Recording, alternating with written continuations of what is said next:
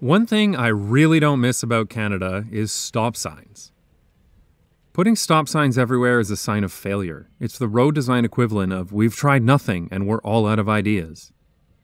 Nobody completely stops at stop signs. Not cyclists, not drivers. This guy doesn't even bother to slow down. Stop signs are notoriously inefficient. After a string of police ticketing, cyclists in San Francisco staged a protest where every cyclist came to a complete stop at this stop sign. The queue of bicycles and cars stretched several blocks down the street. But stop signs aren't just inconvenient for cyclists, they're actually less safe. Many cities allow cyclists to yield at stop signs, and studies have been published about the results. This study found 14% fewer crashes. And this one found that when crashes do happen, they result in less serious injuries. So why does this happen? Well, just like people walking, people on bicycles are vulnerable road users, which is the problem when you take laws for cars and try to apply them to bicycles. For example, bicycles are extremely slow to get going from a complete stop. Look at how long I'm in this intersection if I yield at the stop sign, less than 2.5 seconds. Now look at the same crossing if I come to a complete stop.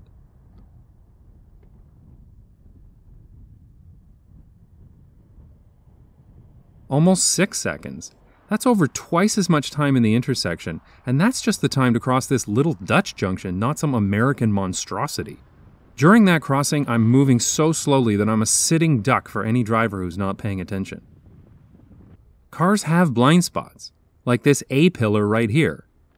This is the reason why stop signs exist, because cars are dangerous, and a driver's view can be obstructed. Can you spot the cyclist? She's right here, behind the elephant.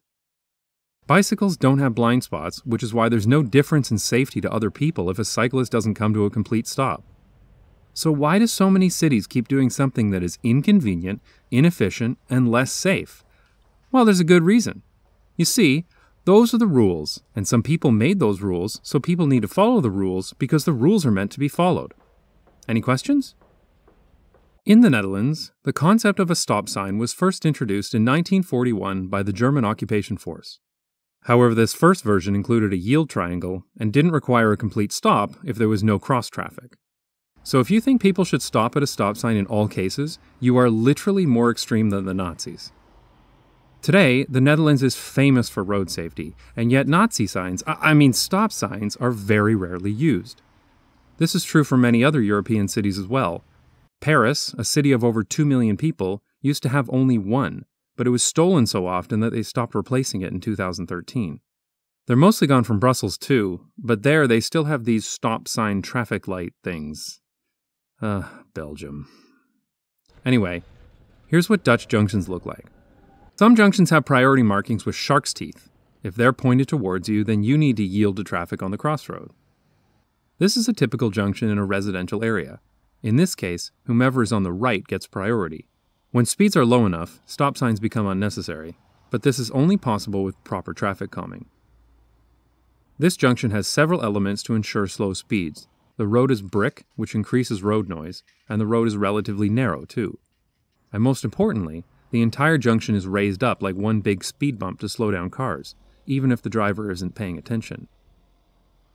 When a minor street intersects with a priority street, a continuous sidewalk is used.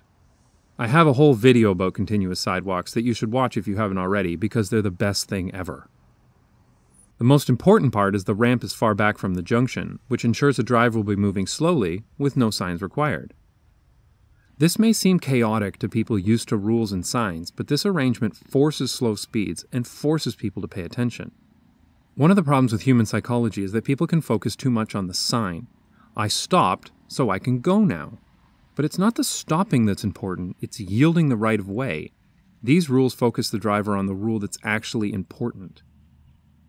Of course, there are roundabouts too, and I'll make a whole other video about them someday.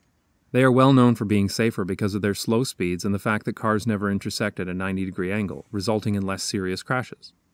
Though roundabouts are usually used in place of stoplights rather than in place of stop signs. So when should a stop sign be used? Well, at junctions with poor visibility, where it would be safer for a driver to stop, like this one. But this junction is also marked with zigzag lines, the word stop on the ground, and a speed bump. It's nice to not have stop signs, but it's especially nice when cycling, because it makes it possible to take an entire trip without stopping. It's really time for other cities to get rid of stop signs. First for bicycles, and then, as the roads are redesigned to be as safe as the Netherlands, for cars as well. But for now, I'll leave you with some more scenes of life without stop signs.